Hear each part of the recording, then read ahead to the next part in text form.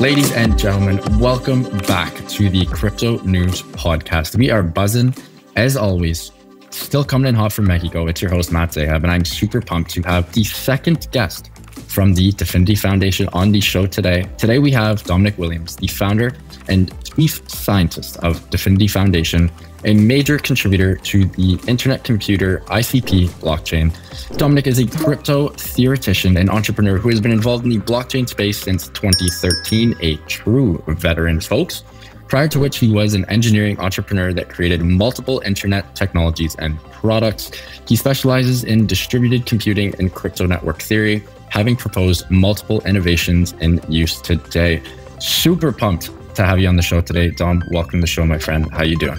Thank you for having me. I'm super glad to be here.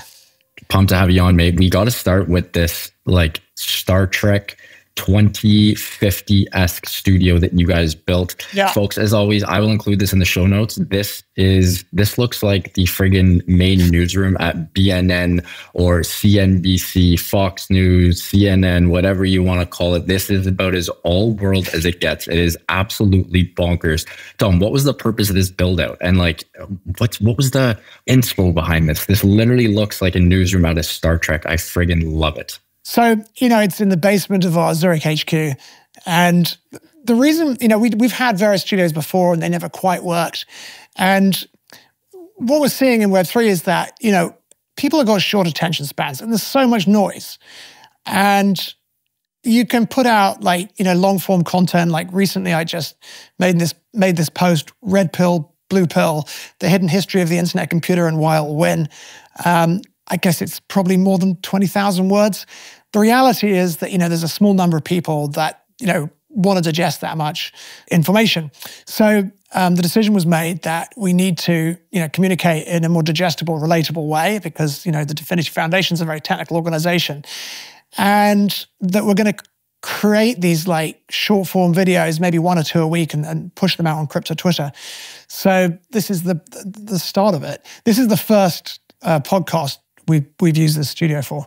Dom, just like you said, the DFINITY Foundation is a very tentacle-esque organization, just so many different, pockets of the crypto sphere. One of the things I'd love to jump into right away is AI. You've been very vocal about this on Twitter. You've had some really spicy takes as well.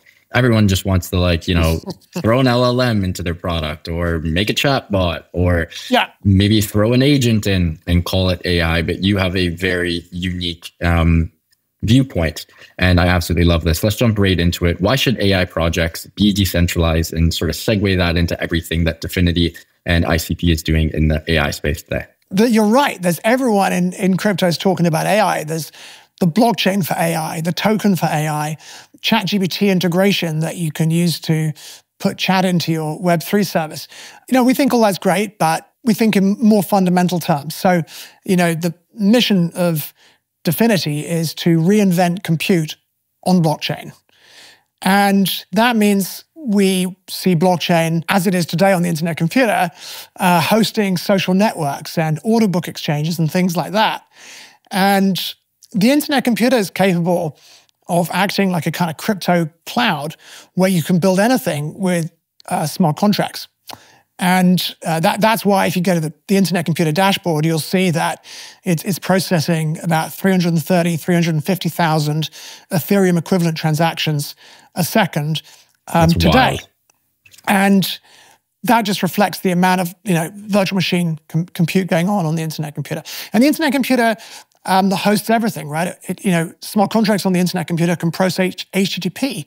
So smart contracts are directly serving user experiences in end users' browsers.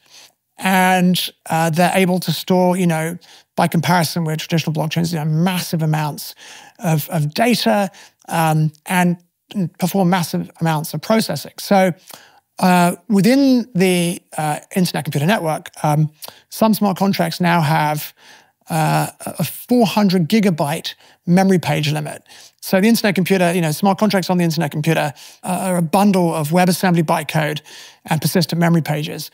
And they run in parallel. And some of these smart contracts are now packing up to 400 gigabytes of persistent memory. So that provides enough memory, and there's already enough compute power to run AI.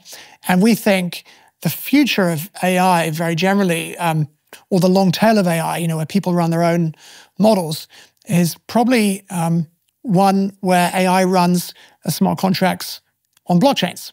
And today, that's already possible on the internet computer.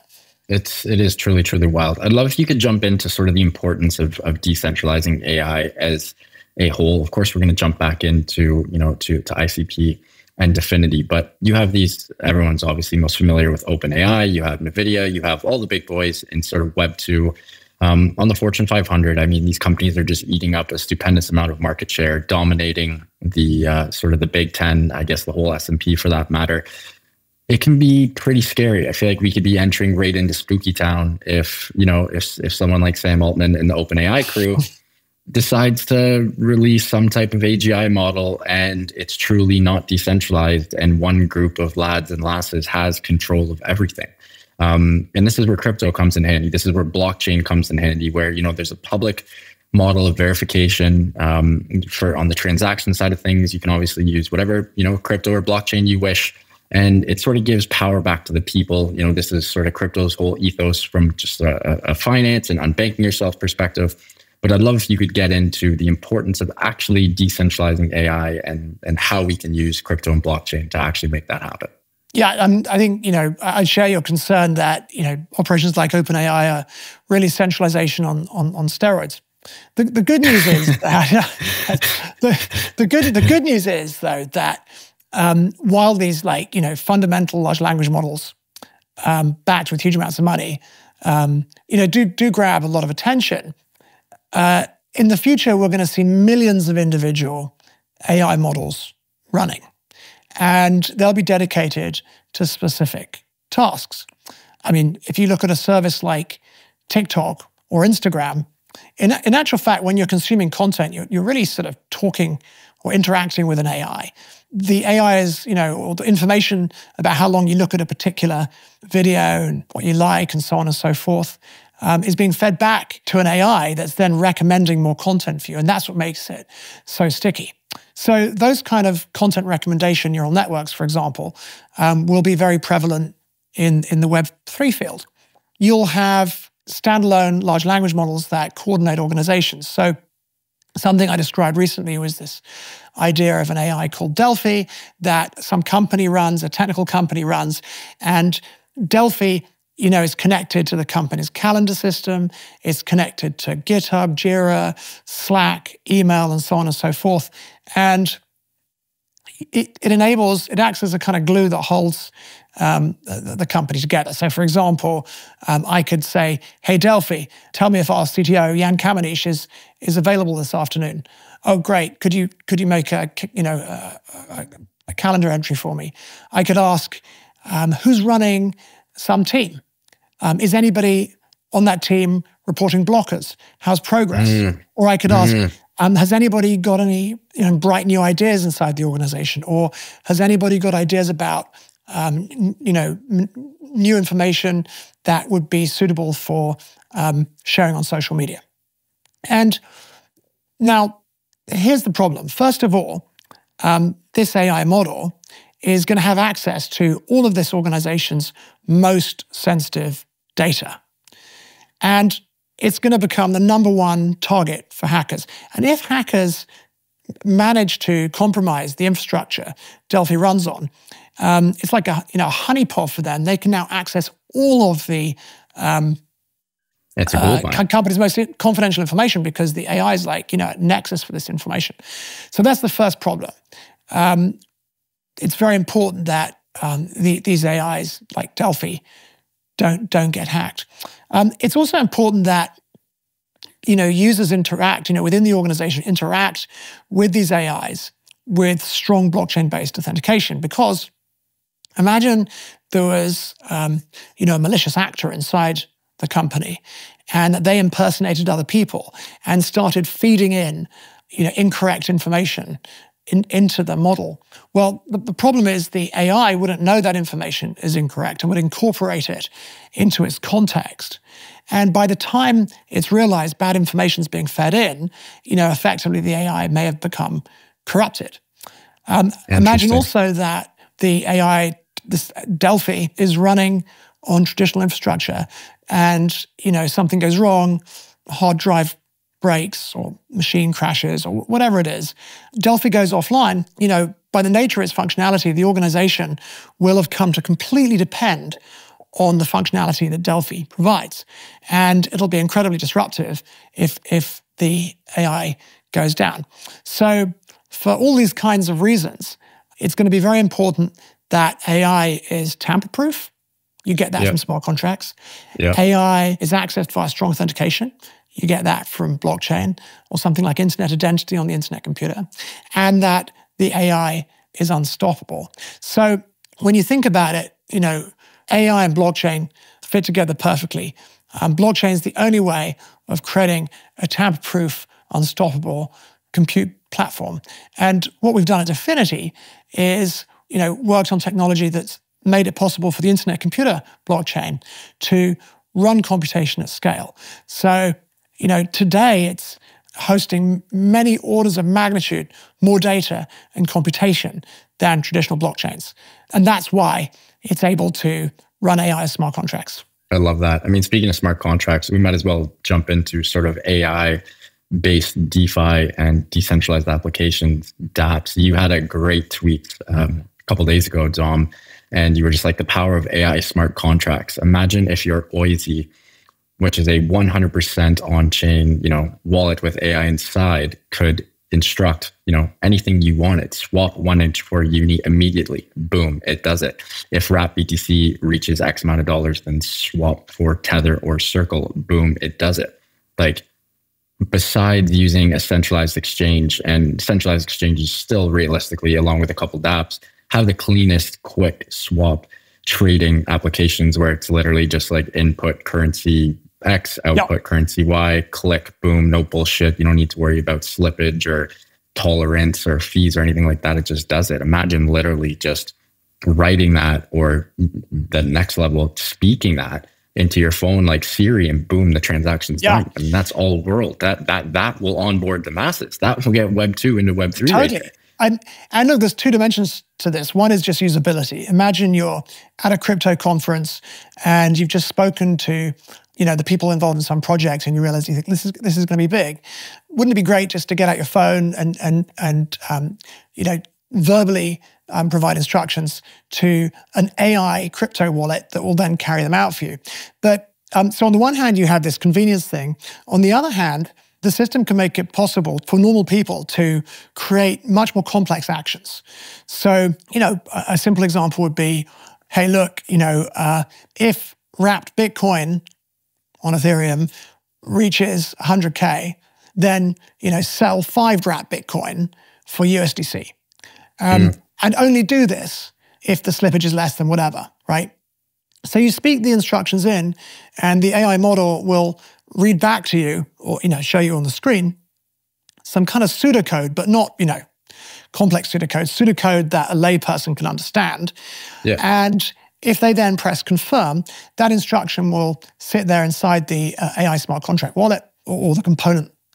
The AI really just creates that pseudocode. And then once you've confirmed it, it becomes an instruction within the smart contract wallet. On the internet computer, smart contracts can be invoked on a heartbeat. So, they can be periodically woken up, and they can, check a price oracle or something like that, and behave, according to instructions that have been previously made. So it will give people a way of, firstly, buying and selling crypto and making trades and so on incredibly conveniently.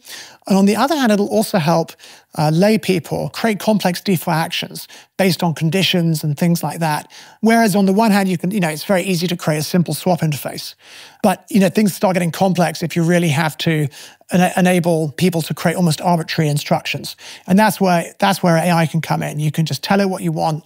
It'll display a concise pseudocode that's, readable to the layman, and if they like it, they press confirm, and boom, it's done. That's all world. I can't wait for this to happen. How long? I hate being the guy who asks for timelines, but like, what's good here? So I think, look, it's not finalized yet, but I think the first demo I'm going to give of AI will be image classification. So you can upload a photograph and it'll tell you what it is, which is already very, very cool if you think that that's been done by a smart contract. We're then going to progress, probably through a series of steps, towards a large language model demo. We're also working with some partners who are AI experts, and they've got various plans, various things they want to run on the internet computer. I mean, ideas like you can have a smart contract on the internet computer that browses through the smart contracts on Ethereum, and you can match the code hash to GitHub, and then you can the smart contract can verify that there are no sort of reentrancy attacks possible and things like that, and kite mark. That's funny. Kite mark the Ethereum smart contracts. So there's a lot of ideas like that. I mean, also when you can do things like face recognition, which is actually kind of similar task to image classification. Things like fully autonomous KYC are possible. So users can connect to the smart contract via video link and hold up driving license in the smart contract and decide whether the photo on the driving license matches the person who it's interacting with. So cool. I love that. Dom, you're on a roll, mate. Got to take a quick break and give a huge shout out to our sponsor of the show. And when we get back, we're going to talk about AI models hosted on the blockchain, multi-chain, DeFi, a little bit of decentralized cloud computing, and maybe a couple teasers as well. Until then, huge shout out to Prime XBT, longtime friends and sponsors of the CryptoNews.com podcast. We love these guys as they offer a robust trading system for both beginners and professional traders. It doesn't matter if you're a rookie or a vet. You can easily design and customize your layouts and widgets to best fit your trading style and take advantage of Prime XBT's highly reliable market data and performance. The promo code is CryptoNews50. They are giving a sweet promo code, which is CryptoNews50, to receive 50% of your deposit credited to your trading account. Again, that is CryptoNews50, all one word, to receive 50% of your deposit credited to your trading account. Now back to the show with Dom. Let's jump right into hosting AI models on the blockchain. This is something that tickles my fancy a little bit here, Dom. I am an absolute sieve when it comes to anything coding related, with the exception of maybe a quick little, control F12 to pop up the sort of the HTML thing in my browser. A couple times when I've had to help a team launch something, that's about the furthest I can go when it comes to coding. I actually hosted my own, my own LLM on my computer. It was pretty cool. I mean, I watched a couple YouTube videos. But again, I had to set it up with a external hard drive. I was like, what am I doing? Was still a little out of my pay grade. Hosting AI models on the blockchain is incredibly cool. It aims to address the lack of transparency. And again, when you host AI models on ICP and are ran with the smart contracts, it makes the training just that much easier. I'd love if you could get into why hosting AI models on the blockchain is so efficient and why it's definitely the future of AI hosting. Well, the DGens out there will love to imagine things like, AI models being traded as NFTs, and all of that will be possible. But it's so also cool. The case, and it will be very cool, right? And it's also the case, though, that that just running AI smart contracts provides these incredible advantages with respect to things like security, being unstoppable, and so on. And by the way, we mentioned, you mentioned earlier, the possibility of like an AGI sort of becoming malevolent and doing terrible things to society. If you run AI as a smart contract, you can run it under the control of a DAO, and that greatly limits its scope for causing mischief. Now, running AI as a smart contract isn't more efficient than running it on a standalone server, because there's a certain amount of replication involved. So on the internet computer, you can pretty much choose the level of replication. On a standard system subnet, it's doing like 13x replication. It's very smart replication. It's replicating compute across node machines that are owned by independent people, that are run and installed in independent data centers, where the data centers are in different geographies and different jurisdictions. That's called deterministic decentralization. In the future, there may be lower trust AI subnets, which only have like 4x replication, which still gives very impressive security and resilience. So if you want the absolute most efficient AI, you'd run it on a dedicated AI cloud. It's certainly a good idea to train AI initially, at least at the moment, off-chain, because that's the most expensive and compute-intensive bit, and use the blockchain, use AI running in smart contracts to do inference. But that's okay. If you take a large language model like Llama or Mistral, it's already been trained at great expense, right? So that model has a large number of parameters, like neuron weights, and you can build on top of that. You're not training the large language model from scratch. And with an application like Delphi that we talked about before, in actual fact, the large language model is, slurping all this company data like, calendar and email and Slack and Jira and GitHub into its context, which is then being updated within the smart contract. But the actual weights are staying the same. I hope I'm not getting too technical. So, inference is actually pretty efficient. And again, I don't want to get too technical, but you can actually go higher if you want with replication and scale out its ability to provide inference that doesn't need to update the context, for example. So, the difference is, like, if you said to Delphi, oh, I've got this great idea that the company could do, or I've got this blocker, that would actually update the context. But if I just said to Delphi, hey, who's running this team? Has anybody on that team reported a blocker? That's something that doesn't have to go through consensus. It can be done in a slightly different way. And the higher the level of replication, the more of those kind of queries you can do.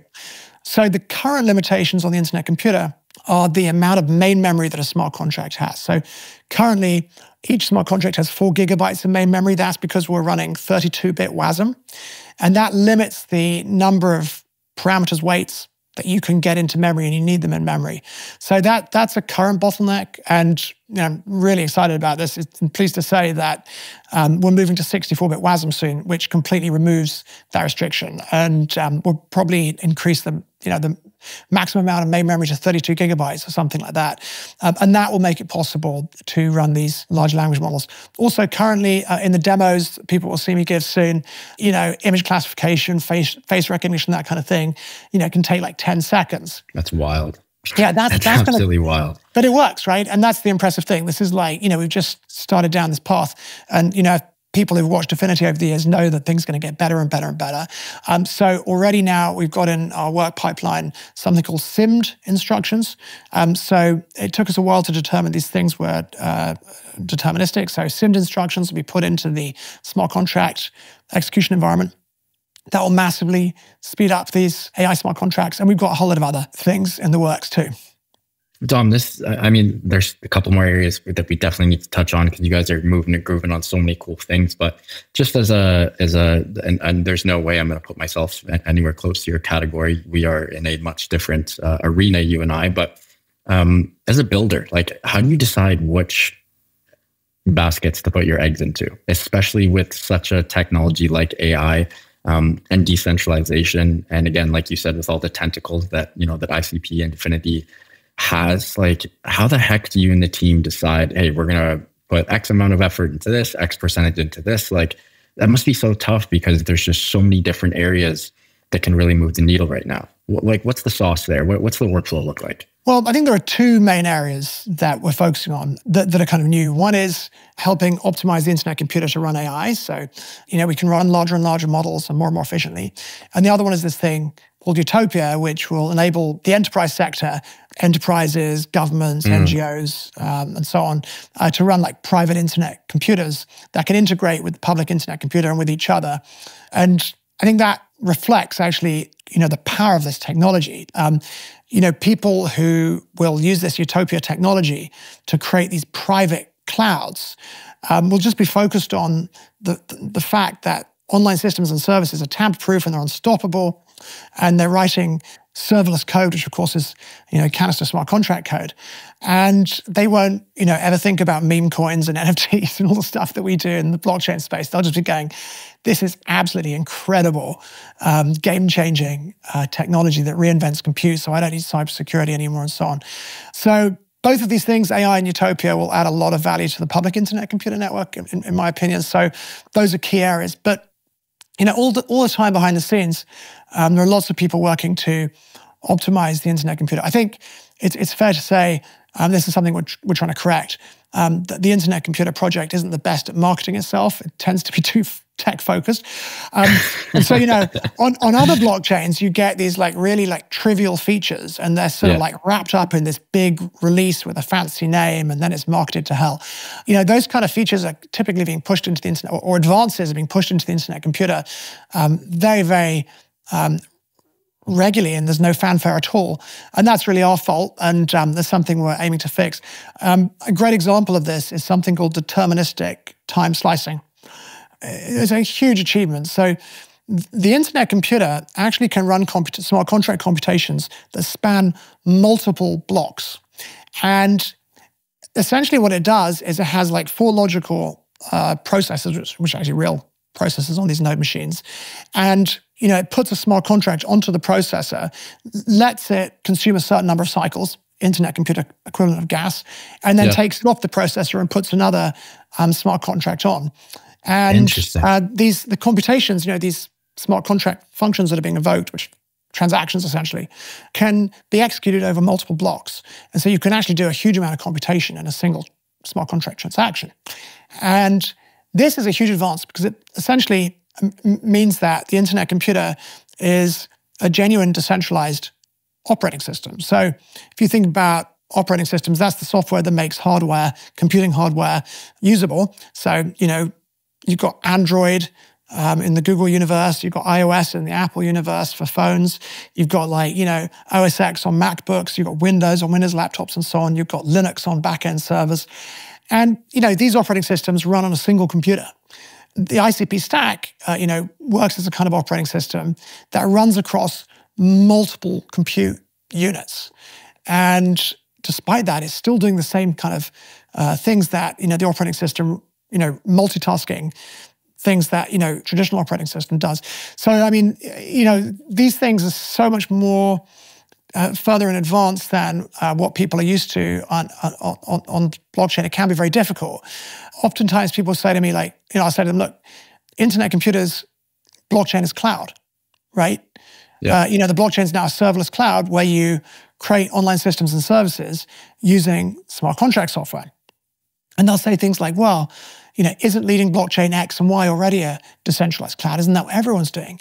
And I said to him, well, look, no, not quite, because the Internet Computers are running social networks today and, order book exchanges and things like that. And actually on these traditional blockchains, you can't even store a phone photo, right? And people get confused because they see NFTs and of course there's photos on them. No, those photos are actually stored on Amazon Web Services or some decentralized service that's backed by Amazon Web Services. The blockchains are just storing, very tiny amounts of data and performing very tiny amounts of compute. Their capacity for compute is far less than a Raspberry Pi. One of those little kind of circuit board things that kids run Linux on to learn how to program. But when you think about the world today, I think every year there are 10 million powerful server machines shipping. 10 million new ones shipping every year. And I forget the exact numbers, but I think something like 50 zettabytes of data being processed and stored every year. The difference between where blockchain is today and where it has to go to become a crypto cloud is a long one. Today, you've only got, three lanes in blockchain. The first lane is Bitcoin. Was created by Bitcoin. And then you had, Litecoin as one of the competitors that survived, silver's and Bitcoin's gold. And then there's all the, the dead ones like Feathercoin. So the first lane's, cryptocurrency, blockchains that are dedicated to hosting a ledger. The second lane is for blockchains that host smart contracts. And the first obviously was Ethereum really. And then, there are, a ton of competitors biting at its, thousands biting at its heels today. And then there's a third lane, which is true world computer blockchain that is designed to run things like social networks and order book exchanges and everything else, and obviously including AI, right? And that's where we are. And I think because we're the only one in lane 3 currently, it's very difficult to communicate that. People always assume that the Internet Computer's in lane 2. And we're, one of these traditional blockchains hosting smart contracts that, have less, host less compute capacity than a Raspberry Pi. Whereas in fact, the Internet Computer is just hosting a vast amount of computation and data today. It's so cool. Dom, I wish we had more time here, mate. I know we got to wrap up soon. I'm just going to, we got to have you on for round 2 because we barely scratched the surface. Any really, I mean, I know there's so many, but any super cool releases, events, tidbits of news that you guys are releasing in the next couple of weeks that we can, maybe tickle some people's fancy in the meantime? Give us a couple of gold nuggets and then we'll wrap up here, mate. So, depending on when this is released, I think, you'll start seeing videos created using the same studio. Yeah. Really, you've got the honor of being the first podcast to be recorded here. And following this, there's going to be a whole lot of videos recorded here.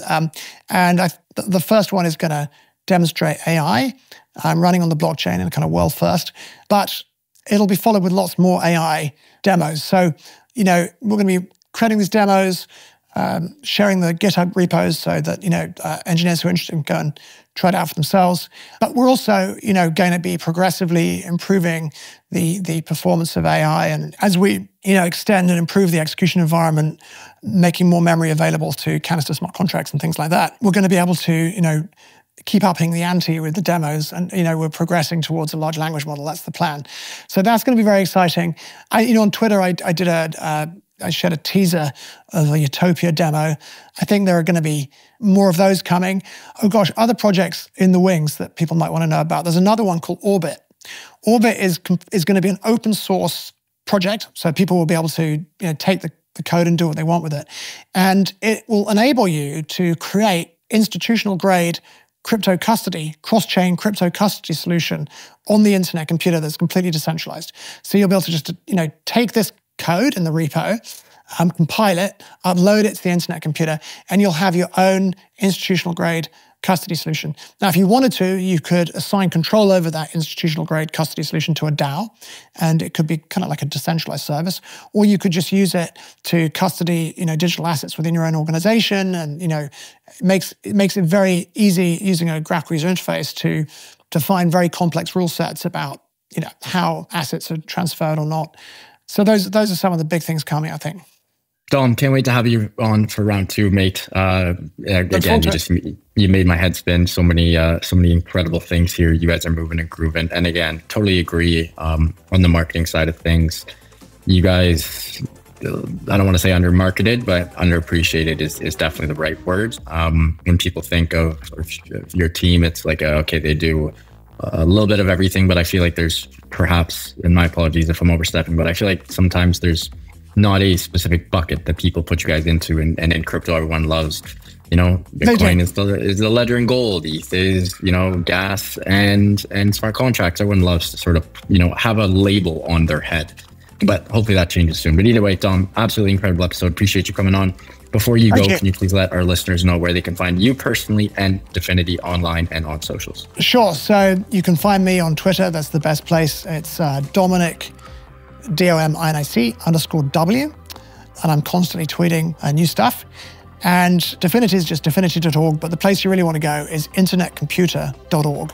And actually that website was recently upgraded with an AI. So you don't have to trawl through all the content up there. You can just click your cursor into the AI box, type a question, and press ask, I think it says. Amazing. Folks, what an episode with Dominic Williams, founder and chief scientist of DeFINITY Foundation. He was dropping knowledge bombs all over the place, everything decentralized AI DApps, hosting AI models, multi-chain DeFi, a little bit of everything. We jumped in. If you guys enjoyed this one, I hope you did. Please do subscribe. It would mean the world to my team and I. Speaking of the team, love you guys so much. Thank you for everything. Eustace, you are the man. And back to the listeners, love you guys. Keep on growing those bags and keep on staying healthy, wealthy, and happy. Bye for now, and we'll talk soon.